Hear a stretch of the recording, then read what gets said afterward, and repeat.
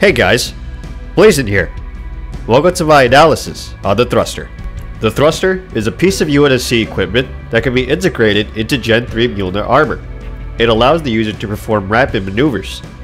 During the battle on Installation 07 in the Conservatory, John 117 retrieved a thruster module for himself from the body of Spartan Theodore Sorel. Now then, who are you? Scan complete. Spartan Theodore Sorel, special weapons expert. Died 13 days ago like Makovich. The assassin? Brutes. More than one.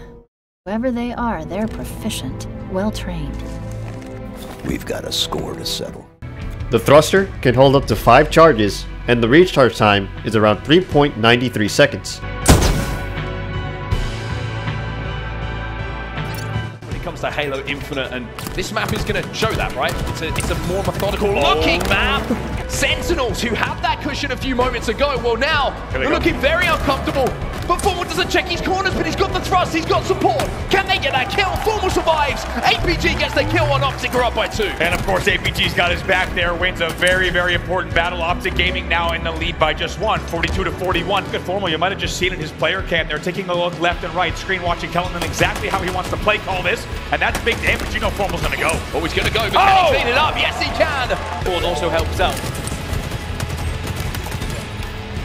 Mikvin gets 2. 2 denial grenades go down. Triple kill. Can Mikvin turn this into an over? Lethal wisely tries to get away. Tapping buttons there. Man, they're trying to go for it, but Chicks he needs to respond to this player here. Unfortunately, they lose Sika. He's got 2 players to deal with! And a massive double kill there for Chick is going to keep the yard area cleared for him. But we're getting aggressive as well. He went for that stick, but he's going to pay for it. That's why you're seeing the risks having to be calculated. APG! Oh!